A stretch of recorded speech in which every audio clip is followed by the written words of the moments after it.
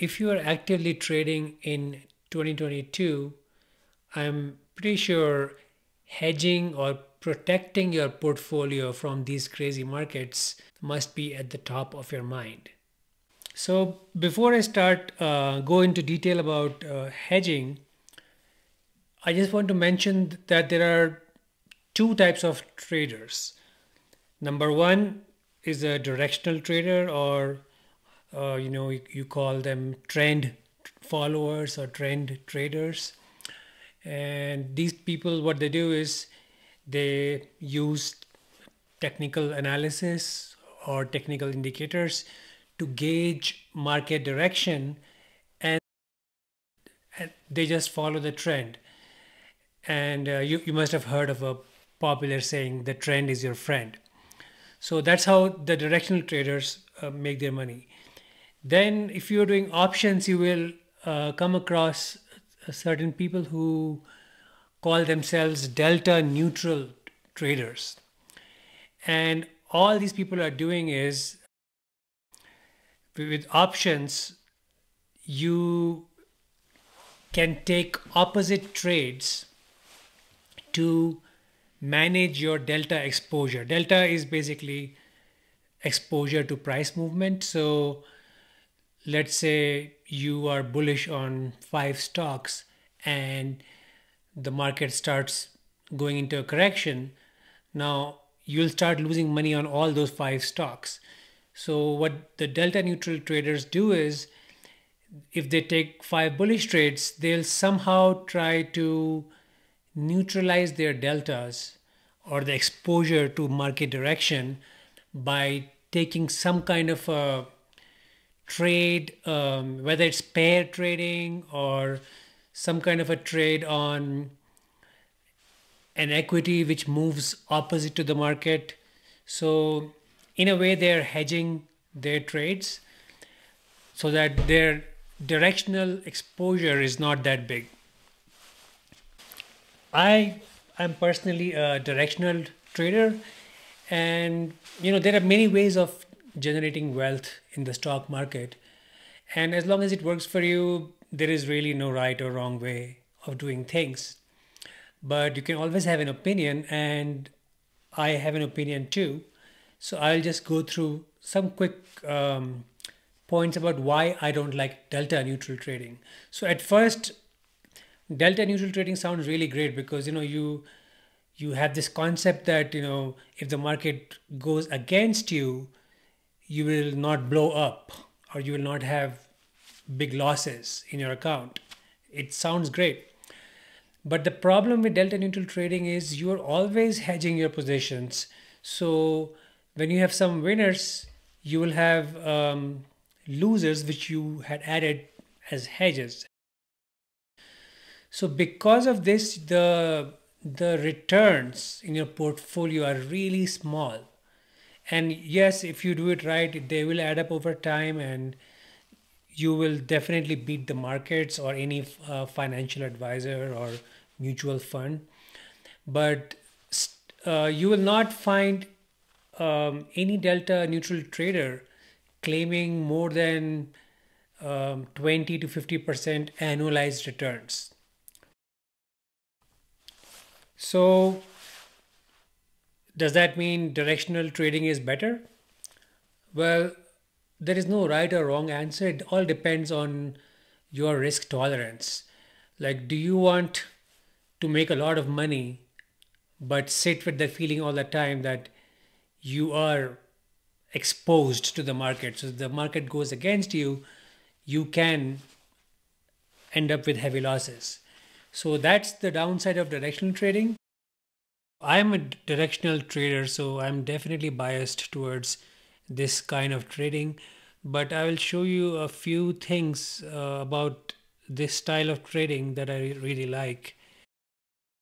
If you have read my book on Amazon, which is titled Mean Reversion Trading Using Options, you will notice that I use a really simple option trading structure called a vertical spread.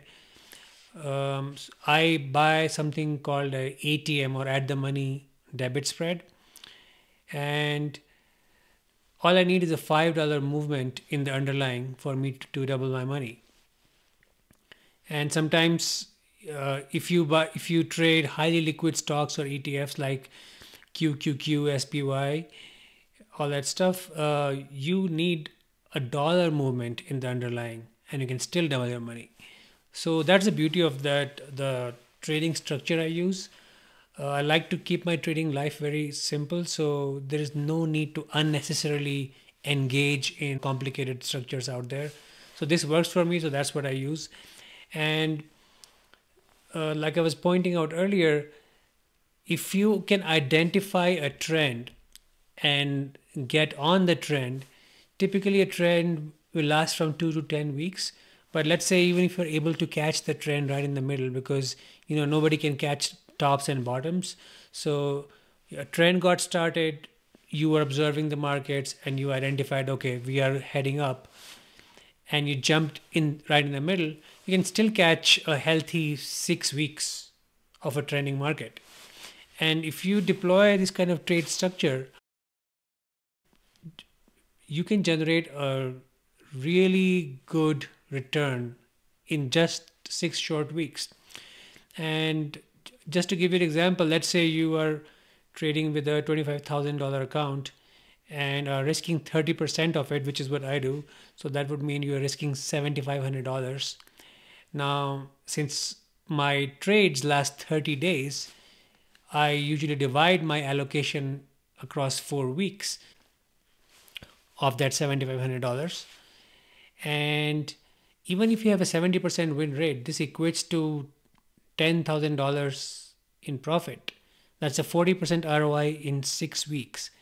And now you compare this to the 40% ROI that a delta neutral trader was happy about in a year.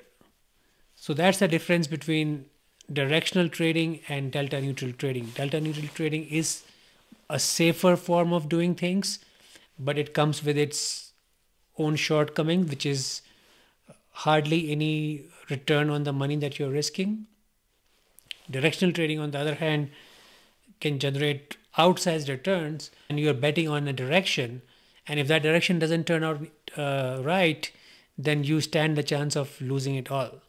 And that's, again, coming back to the topic, that's what we are discussing here. When that direction goes against you, how can you avoid losing all your money? So how can you be in a state where if you identify a trend and you were right, you make a lot of money? But if you are wrong, you can simply hedge your trades and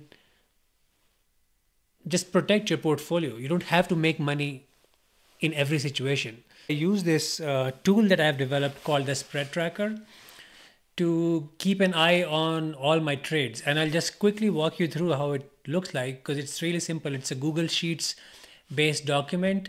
And you can see that on the left side, where it says symbol, spread type, long strike, short strike.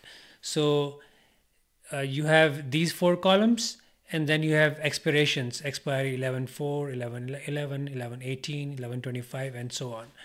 And it shows you how many days you have left for each expiration. And then it just has a bunch of trades that I have opened for each expiration. So I enter my trades here, whether it's since I do debit spreads, either I do bull call spreads or bear put spreads. So depending on the trade, I've entered the trade here, my strikes, and based on some simple rules, it's able to predict whether my trades are going to become winners, losers, or they are in the money, out of the money. That's the outlook column. And then since my whole trading system is a rules-based system, based on the rules, it also suggests what action I need to take for these trades. So it's really easy for me to glance at this every morning, in fact 2 or 3 times a day, and just keep an eye on what's happening to my trade. So with my trading, it's really simple. So I try to make money when markets are trending, and usually I prefer taking trades when there is an uptrend. Although you can always make money when there is a downtrend, but the what you will notice is when markets are trending up, when VIX is low, um, markets move in a very slow and methodical fashion. So they will keep going up, then there'll be small pullbacks along the way, and then they resume their uptrend. It's a slow and easily observable pattern in which the markets move. And because of that, you can plan your trades ahead of time. Whereas if you talk about making money on the downside, like when there are bear markets, it's actually pretty hard. And the reason for that is you must have heard of this saying, bulls take the stairs up and bears take the elevator down.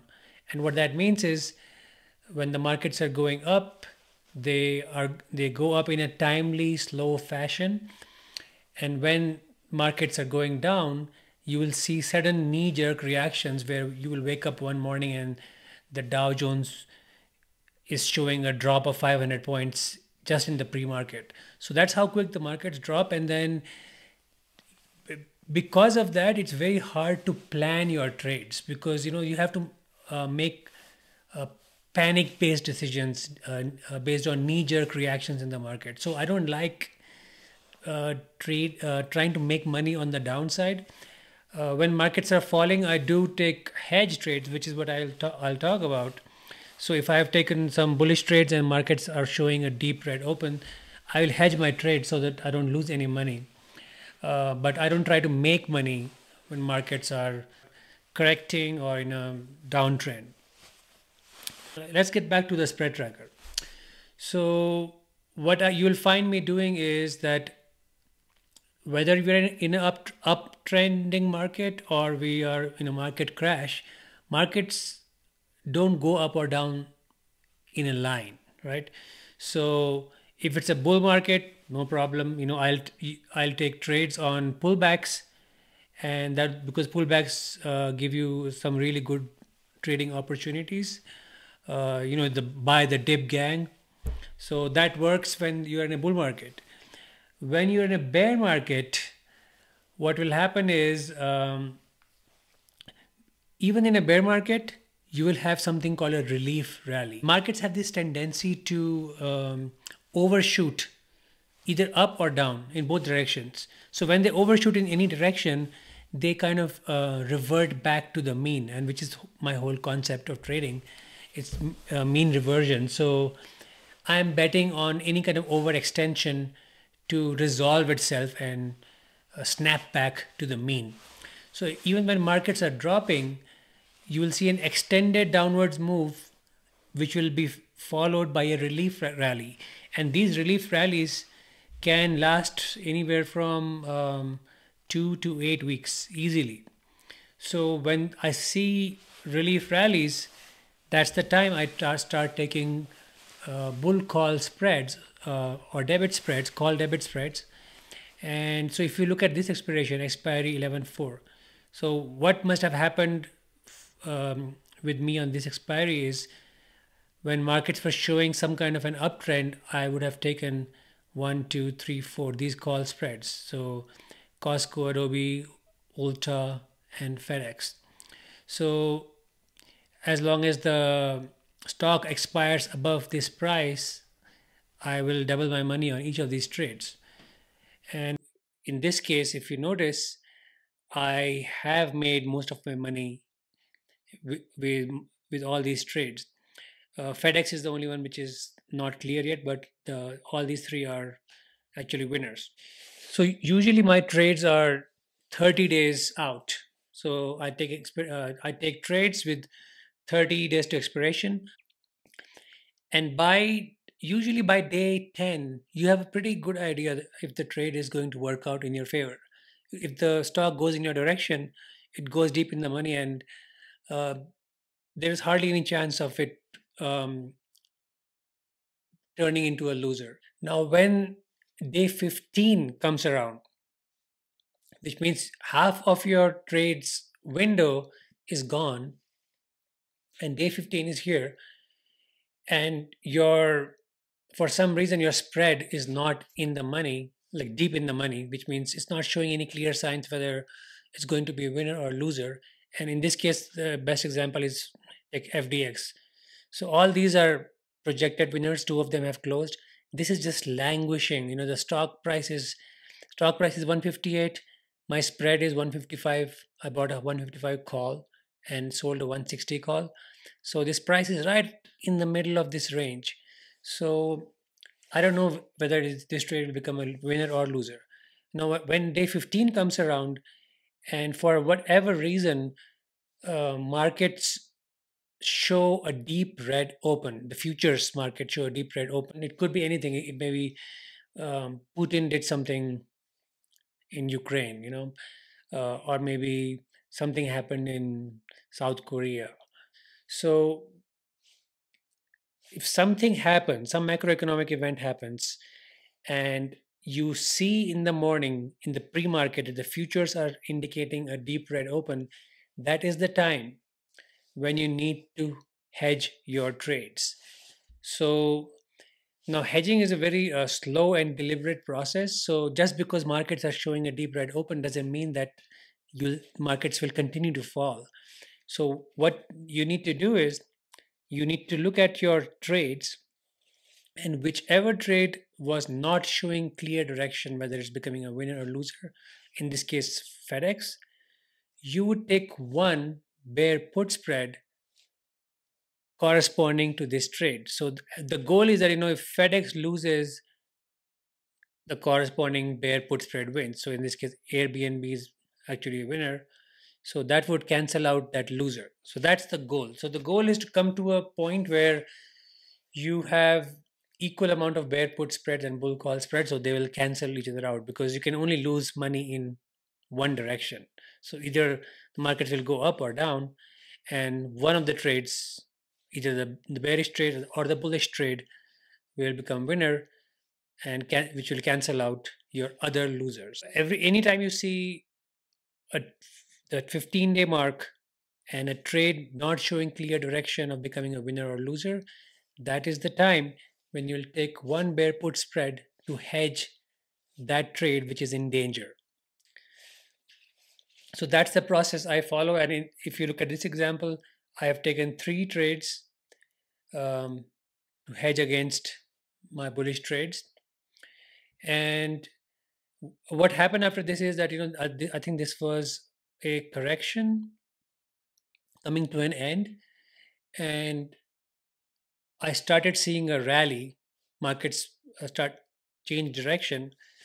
So then I would just switch to my normal trade. So for these expirations, 11, 11, 18, 25, I just took all call spreads.